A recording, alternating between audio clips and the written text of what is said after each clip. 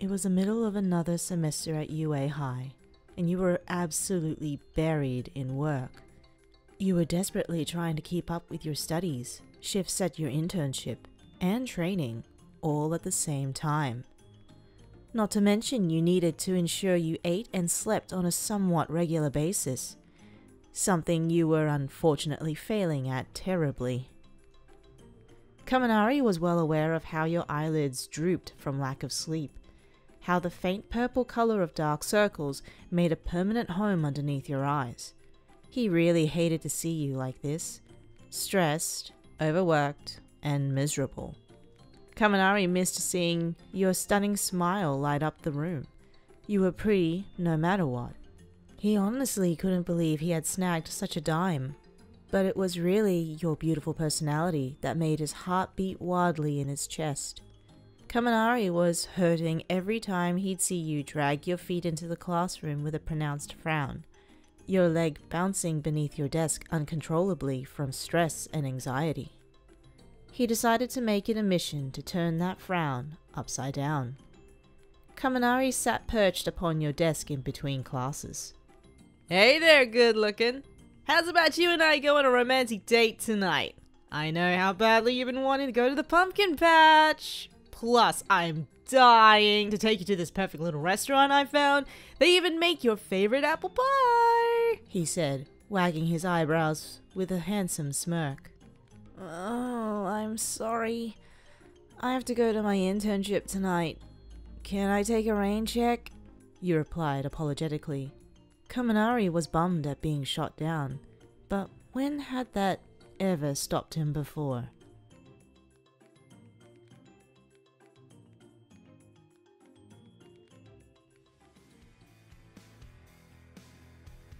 A couple of days later, you and the rest of Class 1A were at the training grounds, practicing new techniques for your quirks.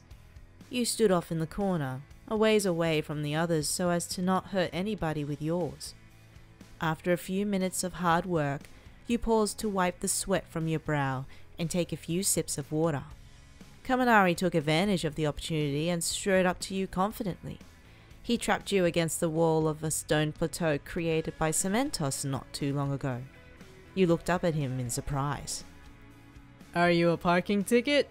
Because you've got fine written all over you, he said suavely. You gave him a polite smile, pushing gently against his chest with one of your hands. Not right now, Kaminari. I'm busy, you said.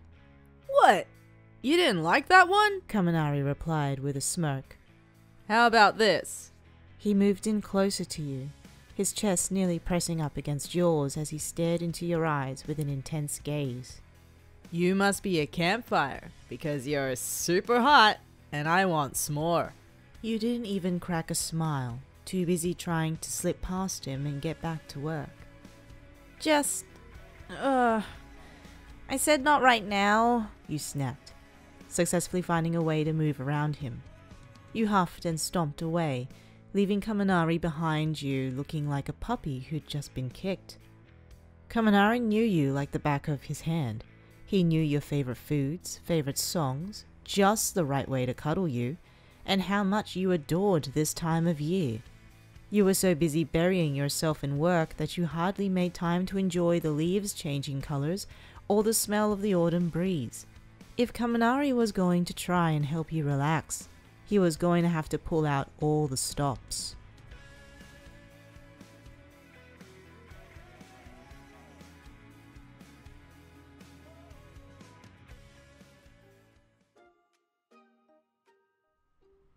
You dragged your feet through the front doors of the dorm, slamming the elevator button to take you up to your room. It was another rough day at your internship, and you were exhausted, physically and mentally. You watched your classmates flit about the common area, laughing and having fun. God, you so wished you had the time to play around too. As you approached your bedroom door, you noticed it was cracked open. Now, it wasn't necessarily unusual for anyone to go in and out of your room to borrow clothes and products, but they always remembered to shut the door behind them on their way out.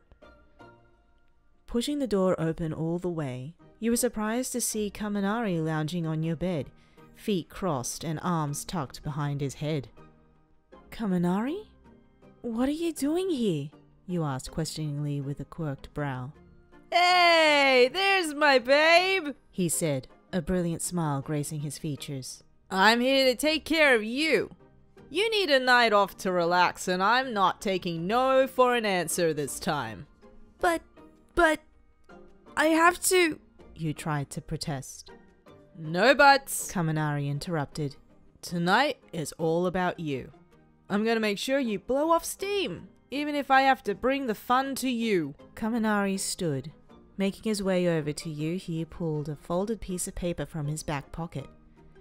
Unfolding it, he cleared his throat and read the title of the document aloud.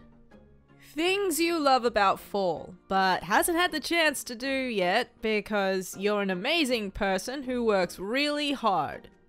Kaminari grabbed your hand and led you over to the tiny coffee table in the center of your room. Number 1, pumpkin carving. Check. You looked down at the table and saw 2 mini pumpkins and a few carving supplies. Dragging you towards your balcony, Kaminari threw open the doors and took you outside. Number 2, enjoy the autumn scenery over a pumpkin spice latte. Check, he said, handing you a cup of said beverage that was hidden behind his back. You giggled, seeing where this was going. Kaminari brought you back inside, taking you over to your desk. Number 3, light your favorite fall-scented candles. Check. You closed your eyes and took in the aroma of apple cinnamon, campfire, and flannel. Your last stop was the nightstand beside your bed. Number 4, eat all your favorite fall treats. Check. You looked down at the spread below you, eyes widening as your stomach let out a tiny growl. He really did pick up all your favorites. Freshly baked pumpkin and apple pie, Halloween candy, caramel apples, you name it. Kaminari really delivered. Your heart burst with happiness and love for the blonde young man beside you, holding your hand gently in his. You set down your coffee on the nightstand beside all the treats. You're forgetting number 5, you said quietly, pulling Kaminari onto the bed with you. What's that? He asked suspiciously. You laid down, wrapping an arm around his middle, while you rested your head on his warm chest. Kaminari pulled the fuzzy blankets over you, and you felt yourself begin to relax for the first time in ages. Number 5. Cuddling with the man of my dreams on a chilly fall evening. Check. You looked up at him and smiled, that stunning smile Kaminari missed so dearly. His cheeks turned pink, just looking at it. You nuzzled your face into his sweater. It smells like fall threw up in here, you commented casually.